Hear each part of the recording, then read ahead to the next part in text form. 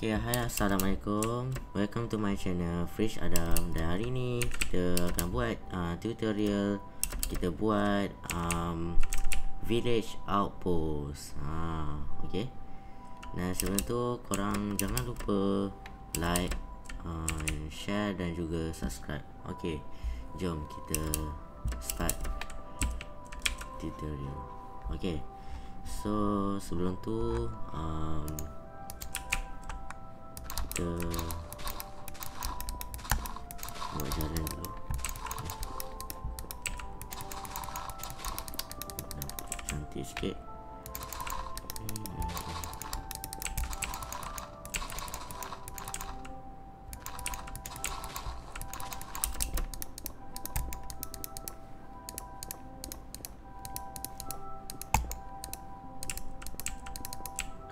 Okay. Okay, lepas tu okay, kita ambil strip spruce log sekali dengan strip spruce wood. Okay, lepas tu kita ambil ni sekali. Okay, lepas tu kita ambil stairs, slab dengan stairs sekali.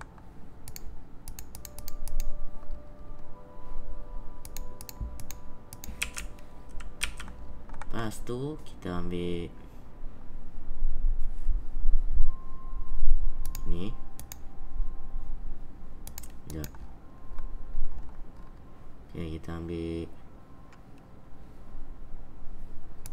cobblestone stairs, cobblestone slab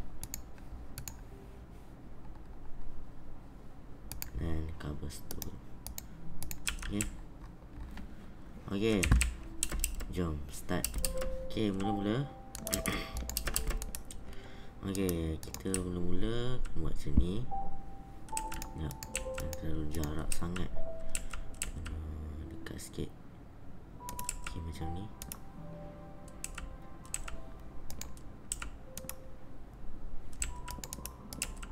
Okay, macam ni.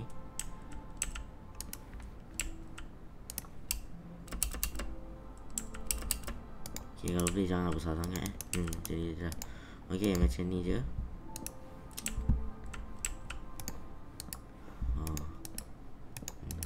Okay. Okay, mungkin macam tu. Okay, lepas tu okay, kita buat tiang dia 4 layer. Okay, 4 layer.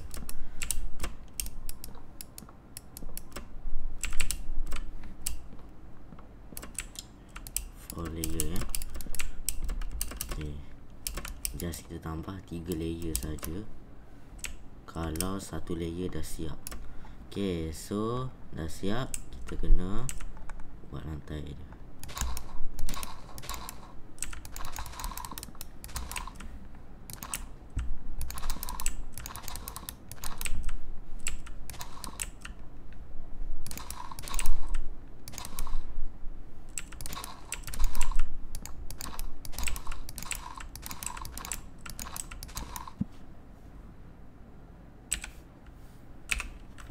Kita tukar dulu.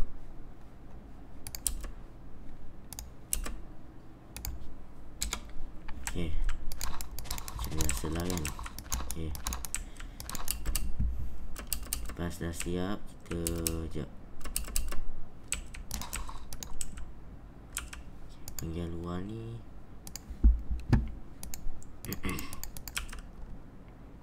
Okay, okay, dah siap, kita letak ni tak.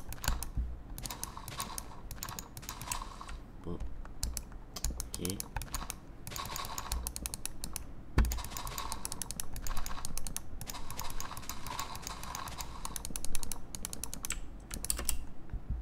macam ni.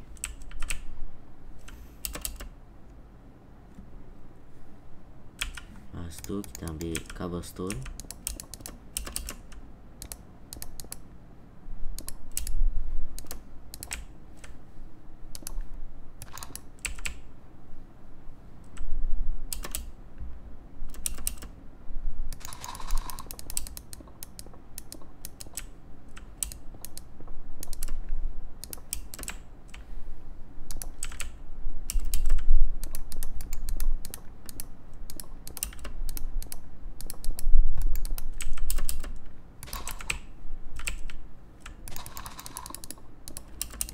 Okey. Okey, lepas dah siap yang ni, masa kita letak ni pula. Okey.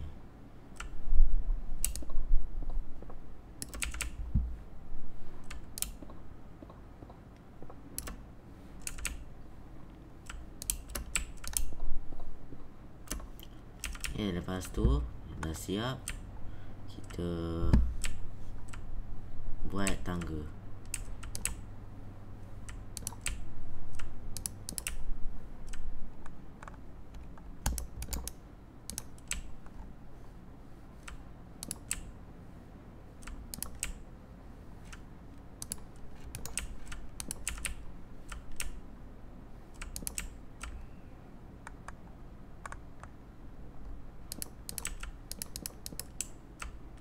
Okay,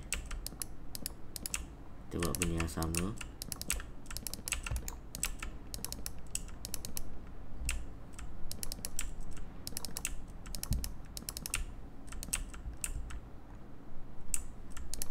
Oh, sini jangan. Okay, masa kita buat lantai yang ni pula. Okay. Okay, boleh turun, boleh ni lah, buat jugalah. Okay, so kita fill.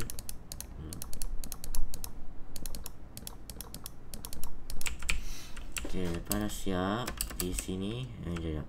Okay, macam ni. Kita buat macam ni.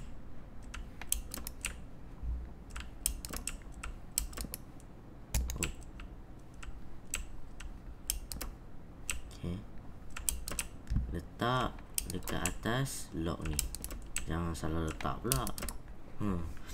Okay, dia jadi lain pula. Tak jadi outpost lah, jadi juga tapi lain lah jadinya. Okay. Oh, sini jangan lupa kita letak benda ni juga. Ini sekejap. Okay, ini ni.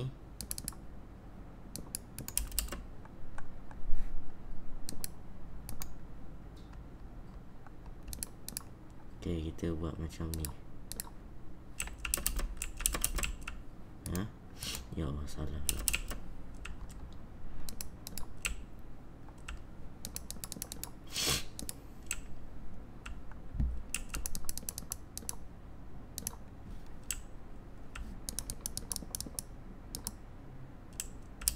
Okay, macam ni. Lepas tu kita buat macam ni.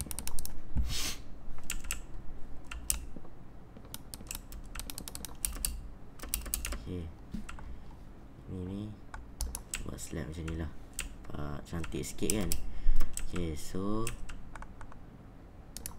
okay,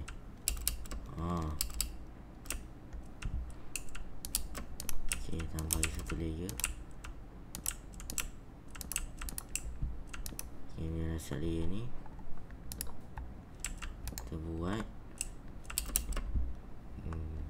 okay, kita buat yang ni pula. Okay.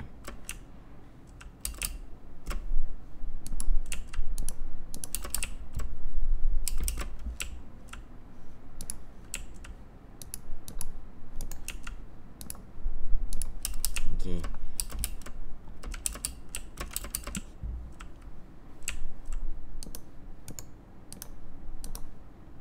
Okay, ini dah siap. Kita buat tangga pula.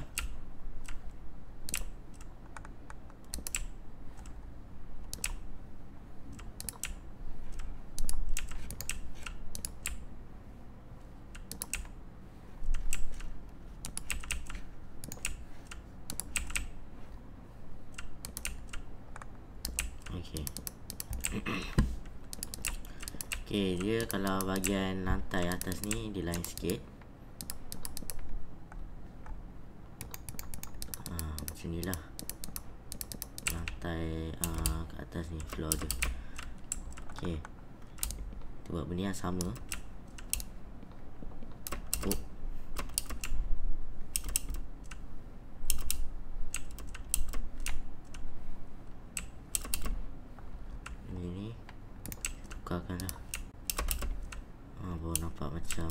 sikit lah, tertutup sikit.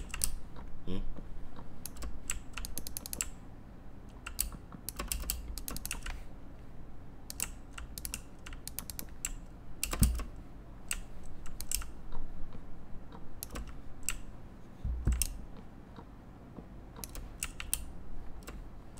Okay.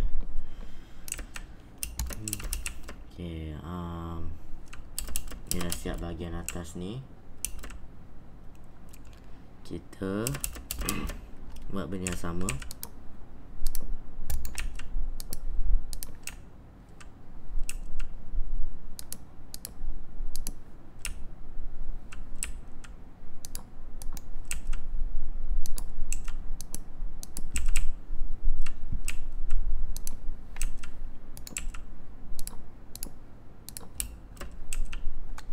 Lepas tu atas lagi buat tingkat yang sama. Just kita buat tangga dulu kat sini pula.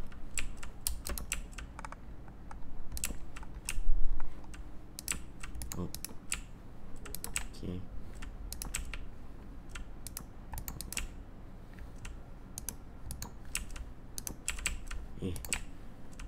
Okay, dah siap macam ni.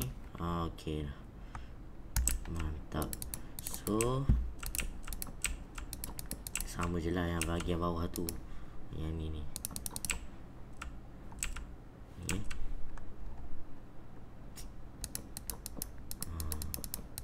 So yang ni kita biarkan lah. Takut kalau kita letak kan, dia tak boleh, dia tak lepas lah. Nak ni nak masuk. Okay.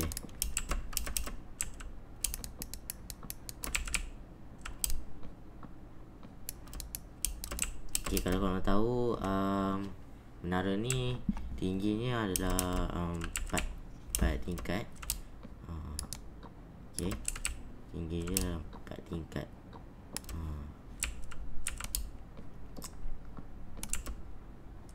Tingkat je lah. Okay, so yang ni naik sikit. Ini macam ni. Macam ni. Macam ni. Macam ni. Okay, time macam biasa. Salah. Set day. Okay.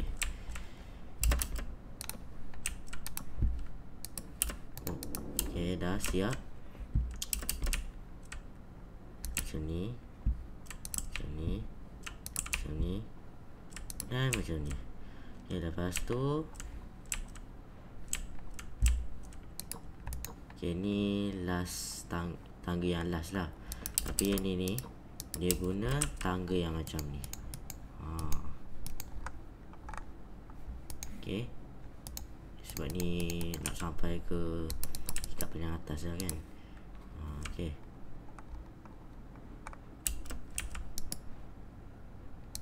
macam ni. Dekat atas ni lantai dia macam, okay, lantai dia macam ni je. Ni lantai dia macam ni je lah. Tak ada ni dah, tak pakai bridge plank dah atas ni. So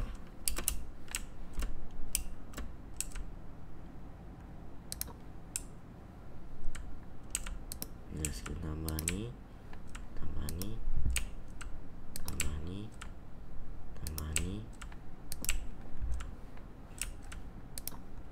Okay.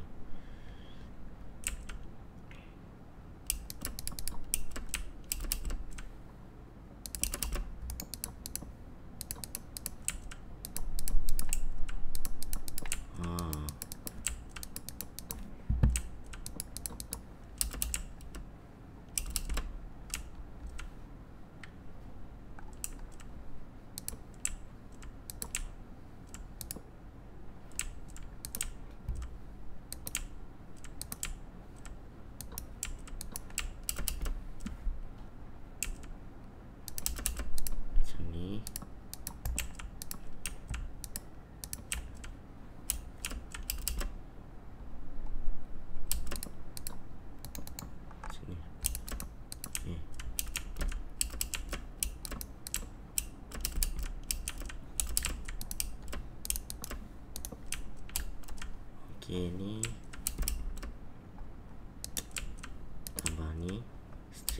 spruce wood. Letak. Okay, dah jadi macam ni. So tambah, okay, tambahkan macam ni.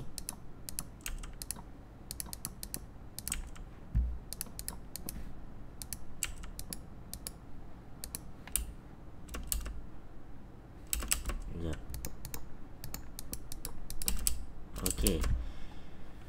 Okay, dah jadi macam ni.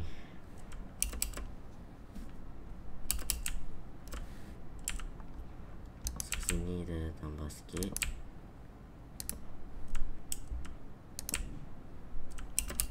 Okay. Tambah bawah ni.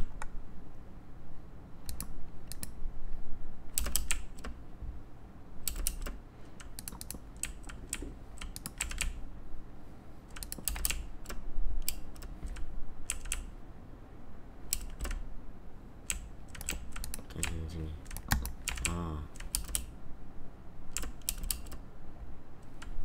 Ya, sini je lah. Okay, letak slab je lah ya. Cantik. Okay, so macam ni. Tambah 2. Sini. Sini. Sini. Okay, lah, macam ni. So yang bahagian sini pula kita buat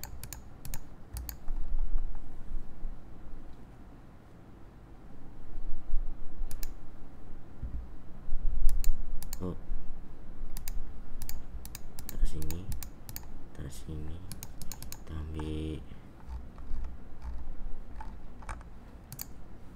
okay, kita ambil spruce fence gate.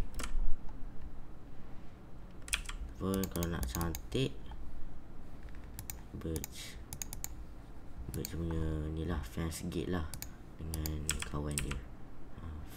Fence. Okay. Macam ni. Cantik. Kat sini pula macam ni lah, tertutup.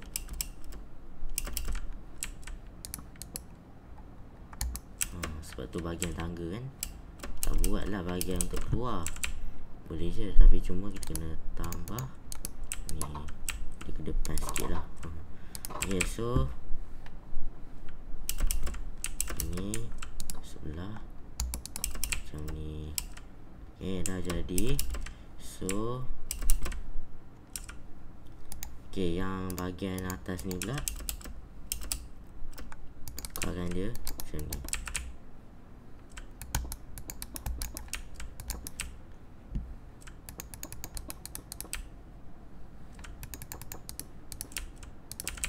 Okay. Okay, hampir siap dah.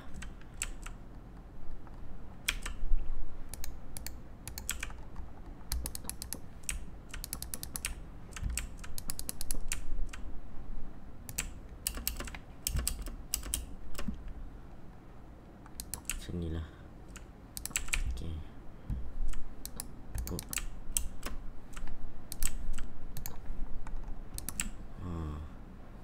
Cantik tu.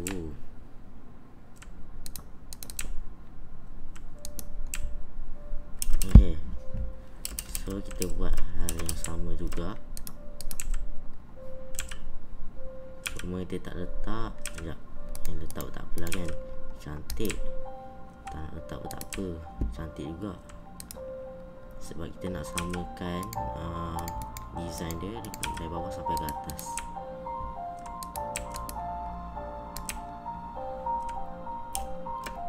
Atas pun buat macam tu jugalah, buat benda yang sama. So yang atas sekali tu pun buat benda yang sama. Yang ni lah tak buat lagi. Okay, ni tak macam ni. Okay, kita dah place dah. Yang ni je.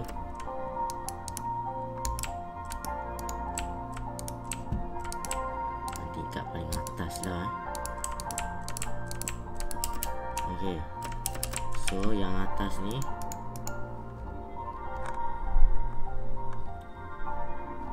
kita letak glass block.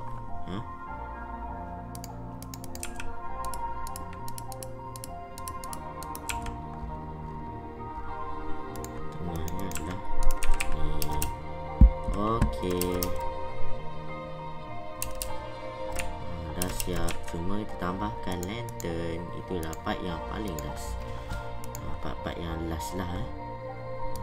Just kita tambah lantern. Lepas tu siap lah. Kat tengah-tengah ni.